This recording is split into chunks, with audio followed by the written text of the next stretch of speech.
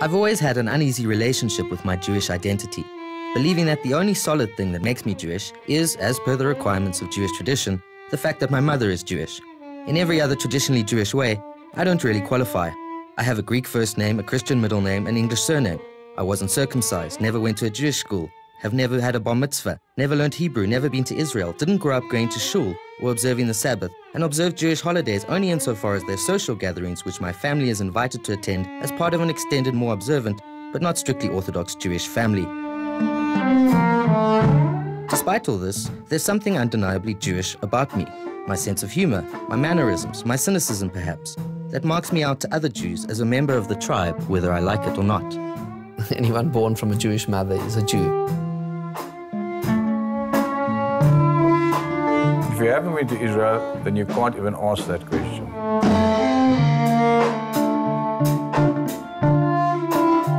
There was always the ghost of the war and the Holocaust and the suffering of the people was always present.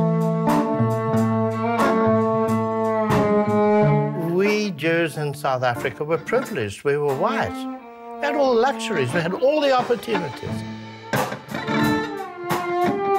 If you try and be a practicing Jew and you're opposed to Zionism, you can virtually forget it.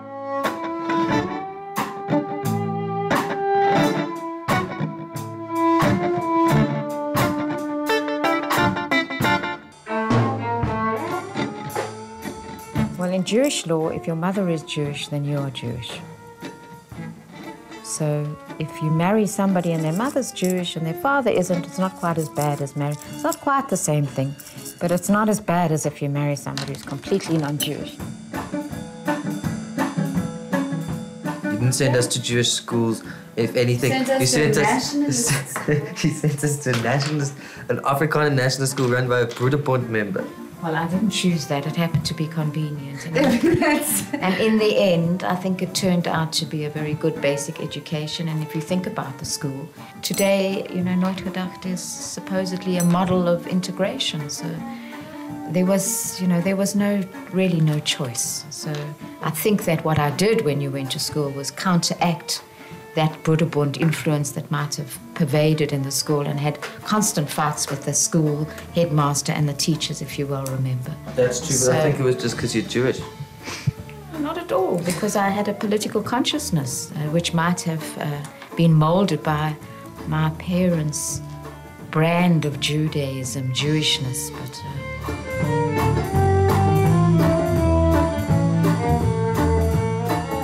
I like politics.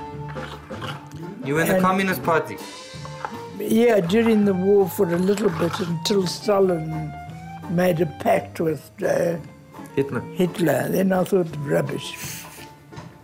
They're talking nonsense.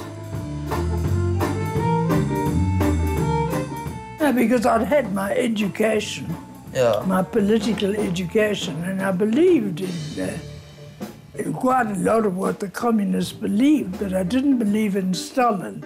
Except that I did believe that people shouldn't be treated so badly.